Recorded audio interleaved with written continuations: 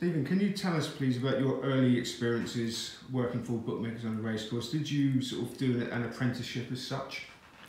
Not a formal apprenticeship, but after working for Noel Ray, I used to travel around, and well, then I moved back to London and used to go racing, and used to go to the races and just see if I could get a job for the day, and that was a great apprenticeship because working for lots of different bookies, I'd see how different bookies would operate, and during that time I formed the opinion that those who had opinions about horses didn't seem to do as well as the ones that didn't have opinions, and I think that was what pushed me along that path of betting to figures and not looking for winners.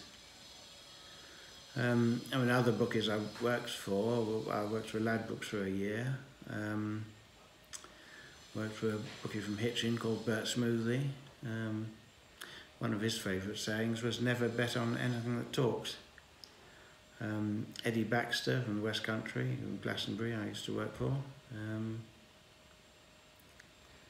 And as I say, lots of different bookies, all over the country.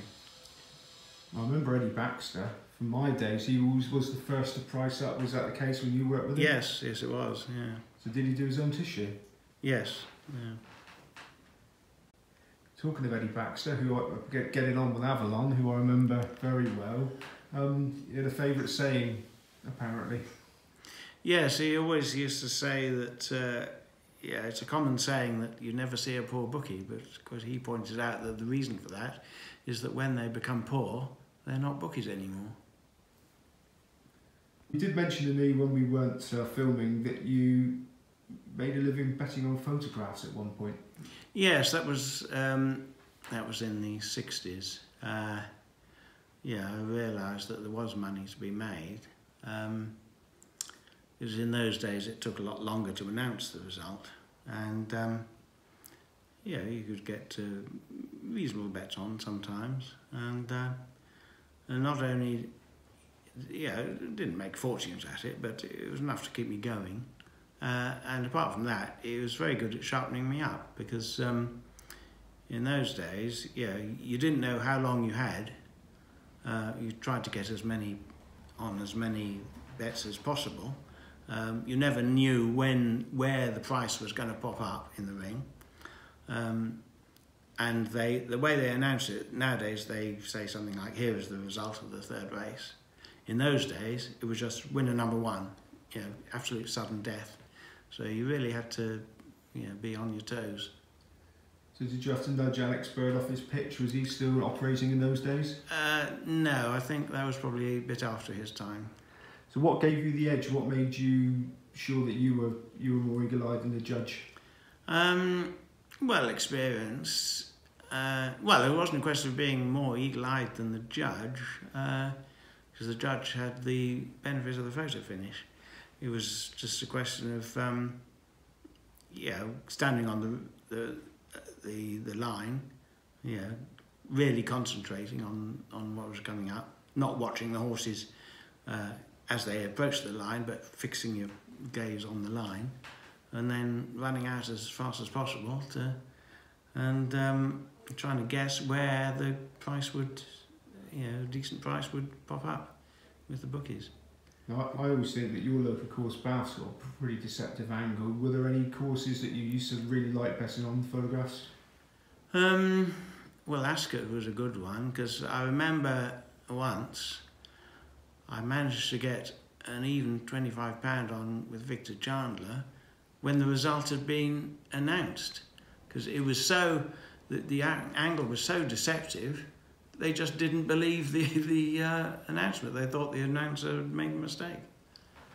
You ever feel a little hint of guilt after that, Stephen? Not at all, no. And this is another record which takes unlikely to be beaten.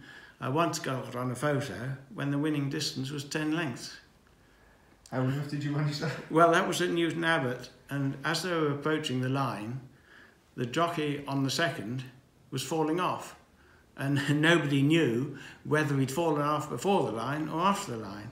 But I thought that the one with the jockey on had won anyway, so I was quite confident to back that. And it transpired the jockey had fallen off before the line, and it was 10 lengths back to the one that should have been third. Now, I understand you've also got another unenviable record that you don't think you'll be beaten. You knocked out an eye-watering amount of money on, I believe, the Wokingham, and you didn't even lay the winner. What happened there? Yes, I lost 23,000 on the Wokingham, and just on laying each way bets. And the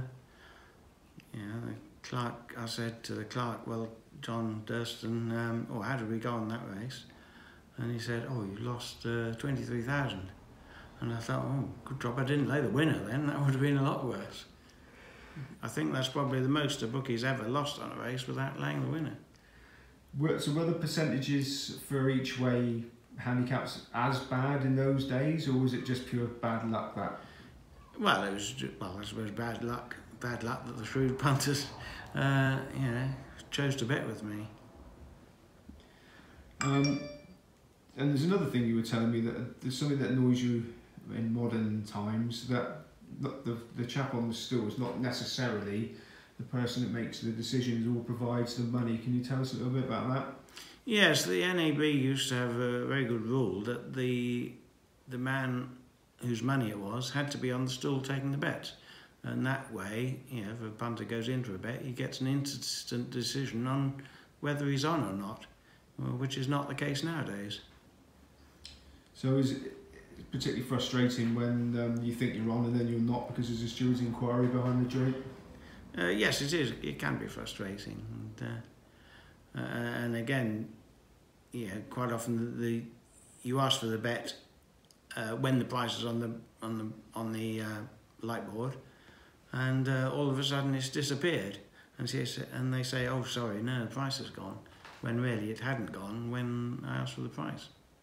And something else I remember, this is just something that's cropped up in my mind, you must have been one of the first bookmakers to utilise a mobile phone for accepting bets on course. And if I remember betting next to you at Taunton, you were sort of taking bets on the away meetings as well as the home meeting. Was that something that really took off? Yes, I was only taking them from Bookmakers because the law at the time was you could take hedging money from off-course bookies, and it was still tax-free. And that could liven up the quietest day. You could be absolutely dead on the course, and then the day would come to life if a bookie rang up for a reasonable bet. So would they be the sort of bets that they wanted to actually hedge money, or would they be to shorten up, or a bit of each? Well, a bit of both. Now, talking of memorable days, Stephen, can you give us one or two? Well, one was probably Arkle's first Gold Cup, because that was at the time when Arkle and Millhouse were, both rivals for the top of the tree, and the build-up to that Gold Cup was tremendous rivalry. Far more than the rivalry between Denman and Corto Star. And it was a great time to be getting interested in racing, really, to see the rivalry between the two. And that was his first Gold Cup. And then his third Gold Cup, I was working in London at the time for Beresford and Smith. Somehow I managed to get the day off for Gold Cup, and I thought I'd like to go to Cheltenham, so the evening before I cycled to Oxford and stayed in the youth hostel there. The next day I cycled from Oxford to Cheltenham before racing, and after racing cycled back to Hatfield, near Hatfield, where I was living at the time. And that was the longest distance I did in a day, about 150 miles.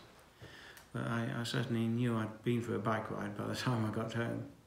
Did you avail yourself of any of the 1 to 10 to pay the X's?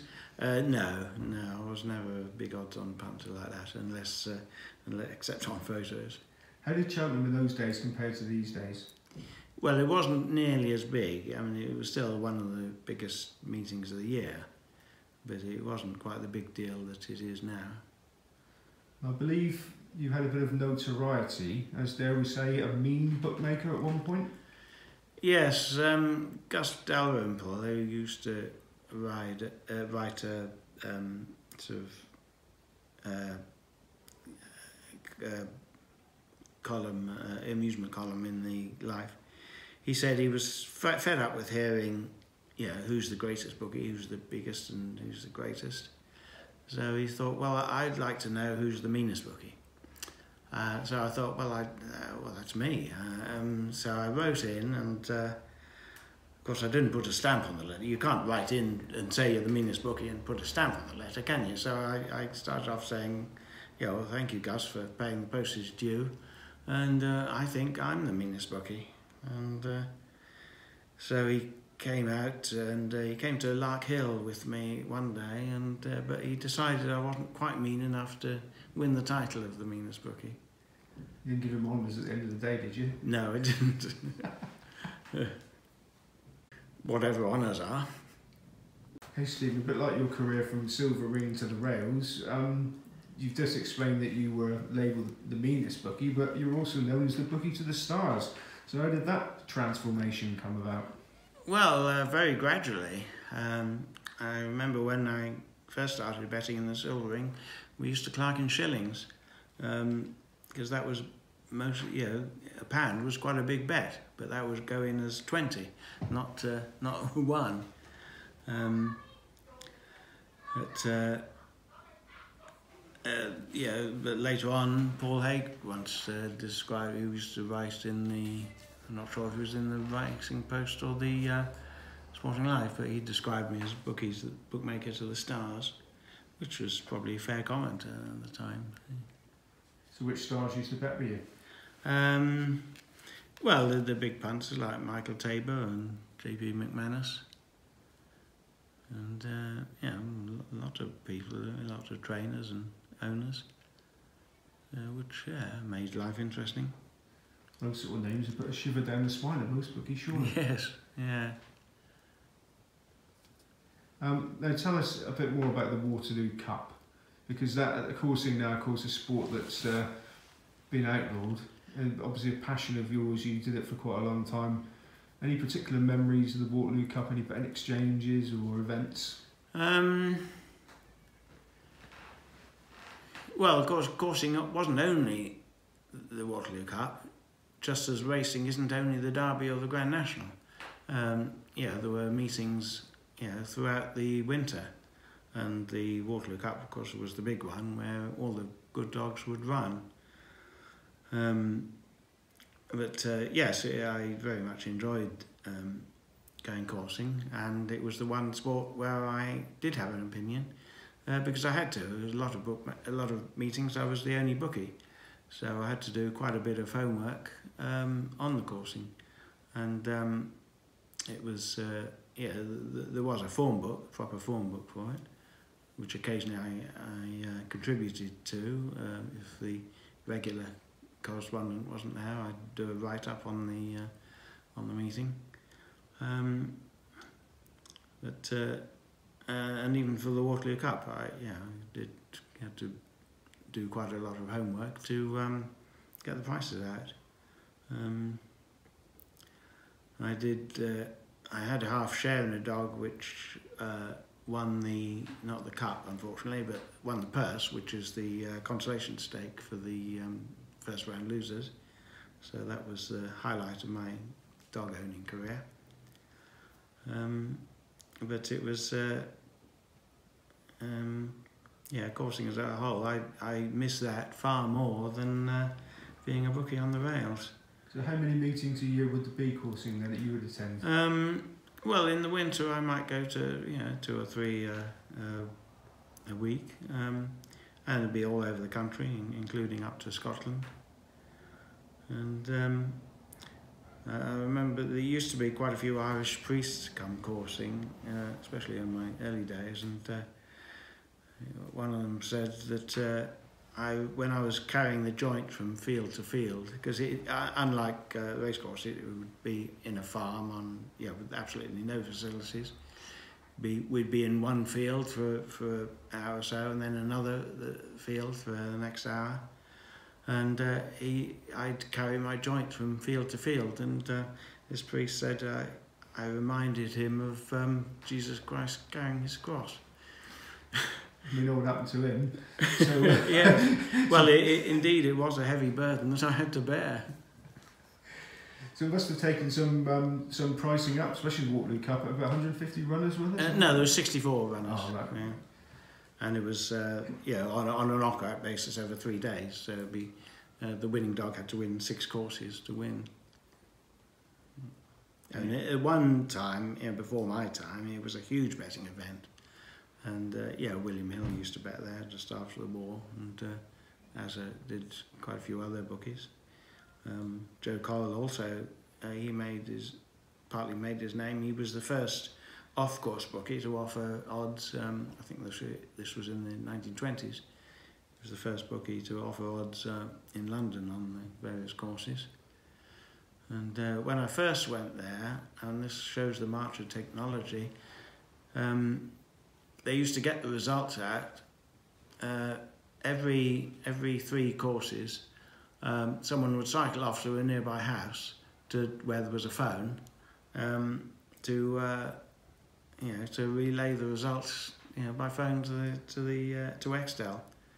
And I can remember before I started going, when I was at Beresford, we used to have a ticker tape machine, and the results would come over on that. And then a few years after my first going, I remember a bookie turning up with a satellite dish, and he was betting on Hong Kong racing, and that was the march of technology. Of course, the Sporting Life correspondent for coursing was no less than John McCririck. Did he used to turn up? Yes, I used to.